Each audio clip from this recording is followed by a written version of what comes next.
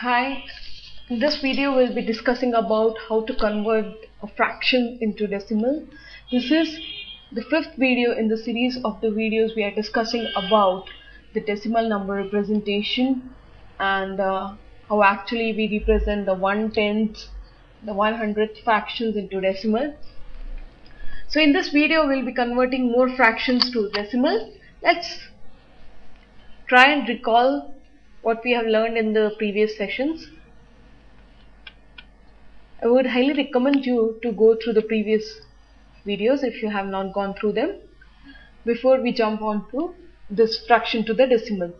So here we have learned that 1/10th is represented in a decimal as 0.1, 100th is represented by 0.01. So now if I have to represent this 11/5 into a decimal, my task would be easy if I convert them into a denominator which is more of 10, hundreds, 1000s and so on. So let's try and convert 11/5 into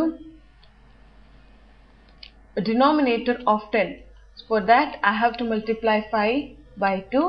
If I multiply 5 by 2, I have to multiply the numerator also by 2 so that this 2 cancels with this 2 and I'm multiplying this number by 1 so that this number remains the same, and this gives me 22/10.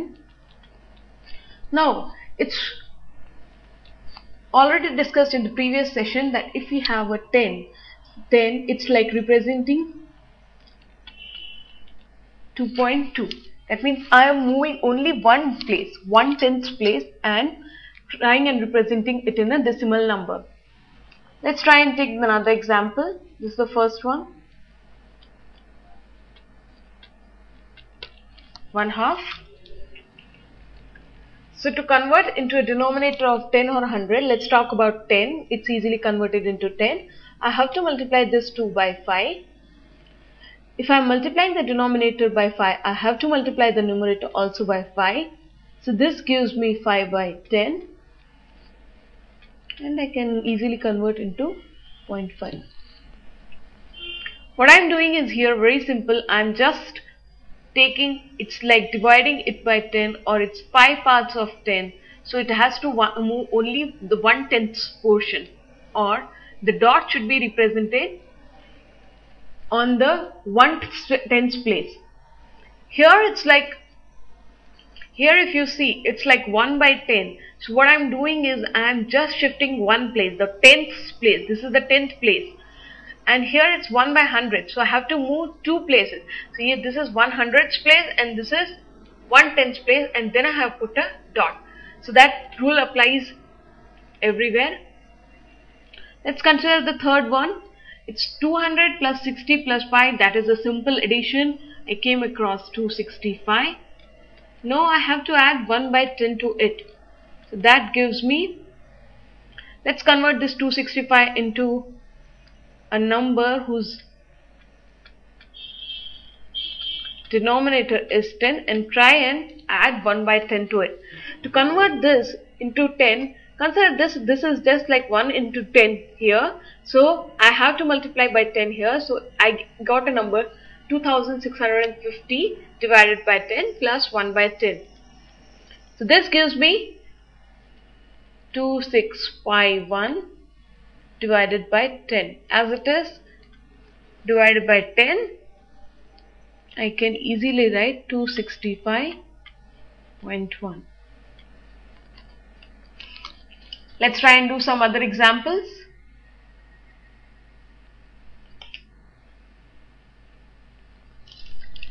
It's 3 by 5. This is mixed fraction. Let us first convert it into an improper fraction. 5 3s are 15. So 3 by 5, I am representing it as an improper fraction of 18/5. So the thumb rule is to convert it into a denominator of 10. For that I am multiplying and dividing by 2. So this gives me 13 sorry, 5 to the 10 and 18 to the 36. I have to move one decimal place as is one place value as it is divided by 10. So this gives me 3.6. Let's talk about the next one. 4 2s are 8 and 1 9 by 2. If you are having any confusion converting this mixed fraction into decimal number, or sorry, fraction, improper fractions, I would suggest you to go to the chapter 7th of standard 6, where we have already explained the fractions. How do we convert the mixed fractions into improper fraction? So this 9 by 2, again, to get the denominator of 10, I have to multiply 2 with 5. So for the same, I have to multiply the numerator also by 5. This gives me 45 by 10, and then I get 4.5. This is only 1/10. That is, I am moving only the tens place. Now, after discussing about the decimal numbers where we only have 1/10 into consideration, let's talk about somewhere we have to consider it hundredth also. So here we have a denominator with hundreds. This will give me 20 plus 9, 29, plus 4 by 10 plus 1 by 100. So to add this, I have to convert this number with a denominator of 100. How to add fractions we already discussed in the fractions chapter. So let's try and do that. To convert this into 100, I have to multiply 29 with 100. To convert 10 into 100, I have to multiply numerator and denominator by 10 again. So this becomes 40 and plus 1. So this comes to 2941 divided by 100. Now if you see, this is divided by 100. It's a 100th value. So here I have to move by 100th value, 1/10th value, and then put the decimal point.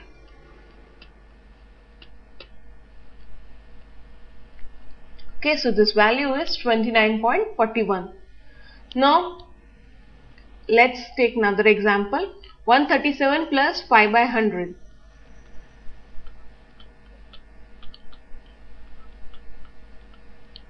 To convert this 137 with a denominator of 100, I have to multiply numerator by 100,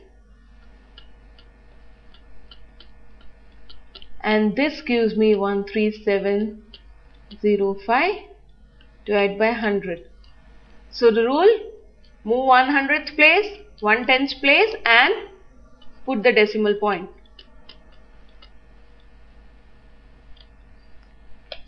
Let's try and do the third one. It is 7 by 10, 6 by 100, 4 by 1000. 7 by 10, 6 by 100, 4 by 1000. As 1000 is the biggest denominator, we try and convert all the numbers into something divided by 1000. So to convert 10 into 1000, I have to multiply 100. So if this becomes numerator also, I have to multiply by 100. So 700 plus 100. If I have to convert into 1000, I have to multiply it by 10. So here the numerator also will be multiplied by 10 plus 4. So this gives me 764 by 1000. Or you move the 1000th place, 100th place, 1/10th place to actually put the decimal number. So this will be. So if it is divided by 100, you have to start with the last value as 100th value. 100th value, 1/10th value, and try and put the decimal. If it is divided by 1000, you have to start with 1000th value, 100th value, 1/10th value, and try and put the decimal. So this is the simple rule for this. Now let's try and see another method that is called a division method to convert the fraction into decimal. So here we write the first number 5/2. What exactly this means? This means that I have a numerator 5 and I am dividing it with 2. So to divide 5 with 2, what I do is I just write 2 2s are 4 and I am left with a remainder of 1. We have learned till this. Now I have still a remainder of 1, but I have to completely get one answer. I should have something like 0 over here, or it should be completely divisible. For that, what I do is I put here 10. How do I get it? I just put a dot here and add one 0. 5.0 or 5.0 is same as 5. So I am not changing the number. The number still remains the same. As I have put a point over here and got a 0, borrowed this 0 down, I have to add a point in the quotient also. Add a point in the quotient also. Now 10, it's like 2 5s are 10, and this got cancelled out, and I have the value of 2.5. So 5/2 can be converted into decimal with this method 2.5 also. Let's try and verify this. Is it the correct answer? How do we verify it? We take our original method of multiplying it with 5 and trying to get the denominator of 10. Here also I have to multiply it by 5.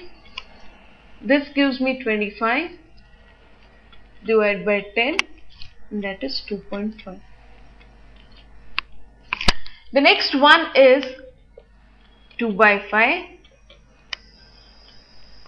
So here 2 is divided by 5. Now if you see here, I cannot divide 2 by 5. It's like 0, which gives me 2.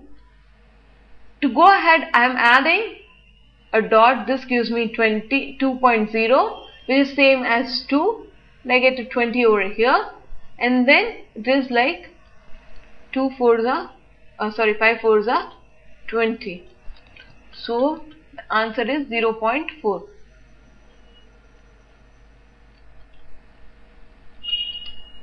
Let's try and verify this.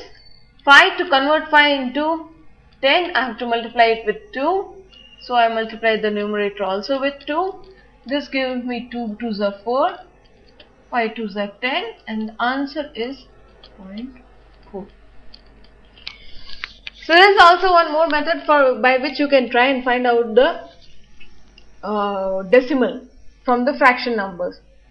We'll just talk about here non-recurring fractions, or you can say non-recurring decimals, and the scope is limited only for the non-recurring. For the recurring, we'll talk about the recurring decimals in the next few playlists or next few videos.